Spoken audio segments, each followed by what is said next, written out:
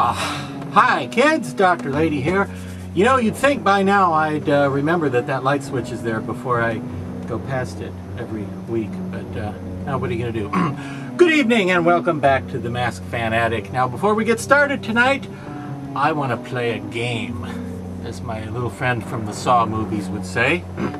Now just quickly, tonight's game is called Creature from the Black Lagoon or Zat. Okay, now here's how it works. First, I'd like you to take a look at this picture of the creature from the Black Lagoon. Okay, you see him? That is the creature from the Black Lagoon, that famous matinee idol of the 50s and one of the classic Universal Studios monsters. Creature from the Black Lagoon. Okay, did you get a good look at that picture?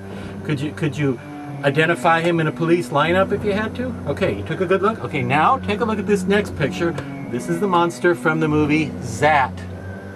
Produced and starring and released and made and written by people you've never heard of, apart from in connection with the movie Zat. Okay, did you get a good look at him? That was the monster from Zat.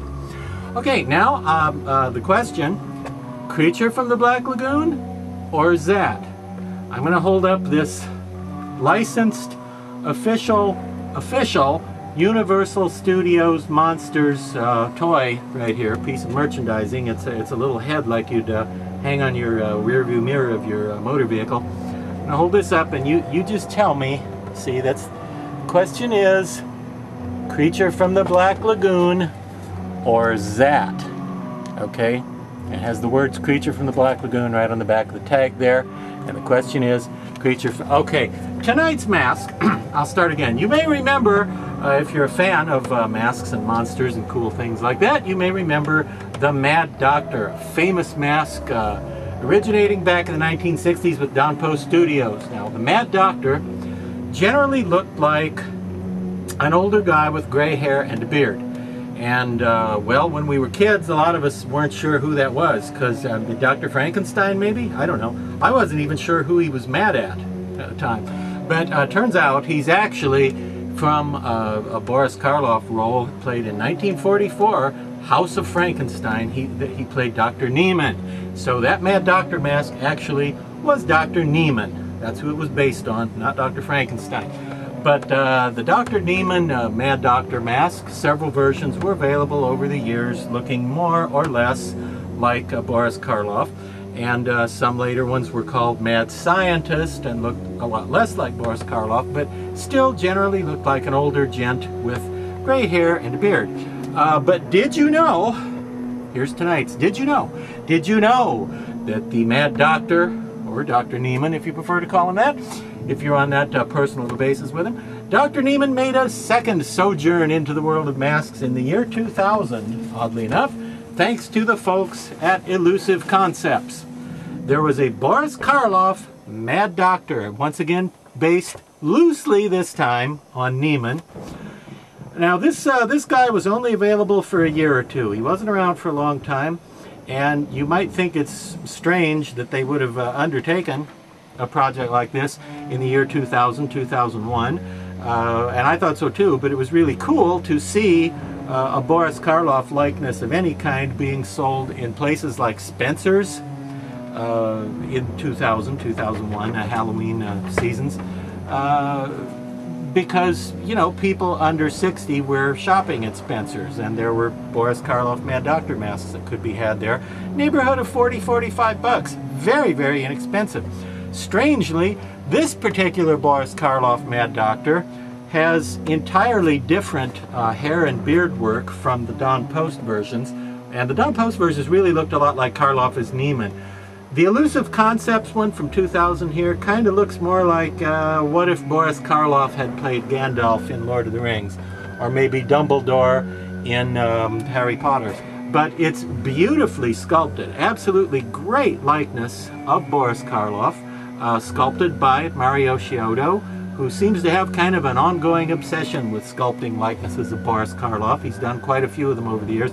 This one, beautifully sculpted. A couple of other Karloff versions were available. One, completely hairless and completely bald. Okay, that means the same thing. Completely without hair, let's say. And that one was supposed to be Mord, the Karloff role in The Tower of London from 1939. Mord the Executioner, that was the bald one. The one with the hair and the wizard beard that doesn't look like Neiman's hair and beard was just called Boris Karloff, Mad Doctor. That's what it was called. And, well, I don't know why he seems to be green.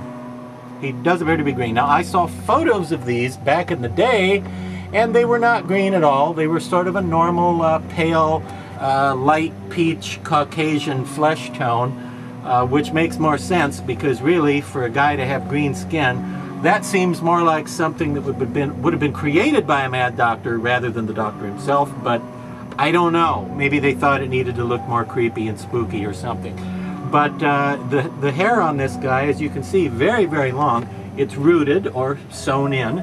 And I'm going to flop it over here so you can see the back. It's a full head, but the neck doesn't come down in the back. But it does cover the full head, so you can't call it a three-quarter mask. It is a full head, but it doesn't have a back of the neck, but it has a pretty nice, generous neck bib in the front, making it easy to costume or work into a display figure. One thing I'm not crazy about with this guy is that the eyebrows don't have actual hair on them. They're just painted on, and for some strange reason they're kind of a dark brown rather than gray. If you do find one of these in good condition and want to add it to your horror collection, you might want to glue some dark gray hair on those eyebrows just to make it a little more lifelike. The eyes themselves, very, very nicely painted for something in the $40 to $50 price range. Very nice job on that, and again, beautifully sculpted. Just maybe excessively green, I think, for a Mad Doctor.